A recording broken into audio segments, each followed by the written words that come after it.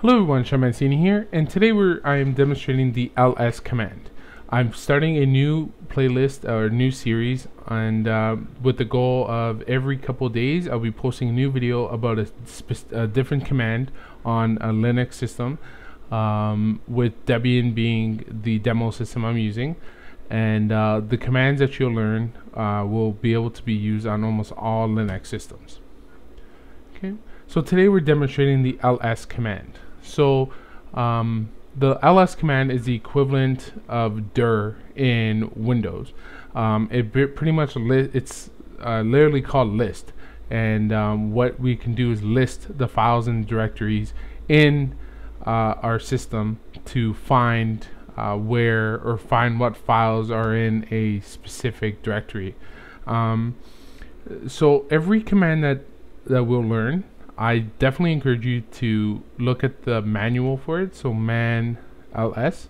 And because I'm not going to go through every single one of the switches, but I definitely do encourage you to take some time to look at each one of these switches, the command line switches, to see what each one does. Okay.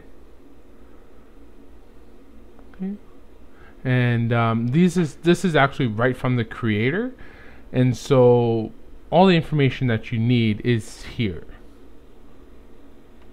Okay. All right, so when you type in ls, just ls with no switches, you'll find the folders that are in the particular directory you're in at this time.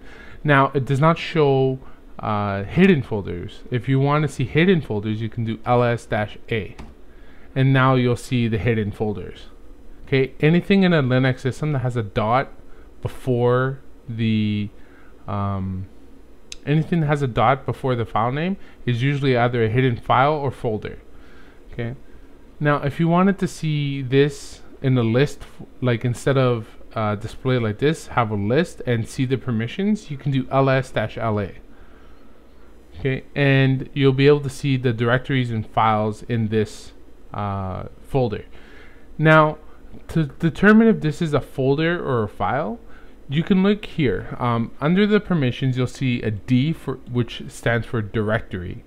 Okay, and in this case, this is the only directory in this in the directory I'm in right now. This is the only folder. Okay, these are our files, and to know that, you can do nano, which is another command we'll learn later, nano.profile, and you'll see that this is a file. It's not a folder. Okay. Now, if you wanted to see, let's say, what the contents of this folder is, you can do ls my folder, and you'll see that there's a file in there called test. And you can also do the same ls-la, and you'll see the same format. So you can do this with any directory in the operating system. So ls, say the root directory, ls/home.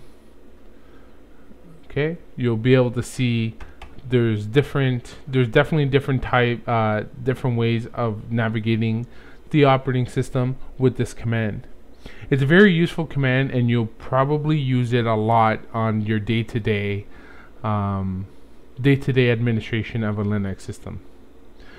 So I hope that this helped you get a grasp of the list command. I plan on doing these videos along with all my regular videos, and if you have any questions or comments, leave them in the comment section below. You can also visit my website, seanmancini.com, and you can also email me if you have any questions, seanmancini2010@gmail.com.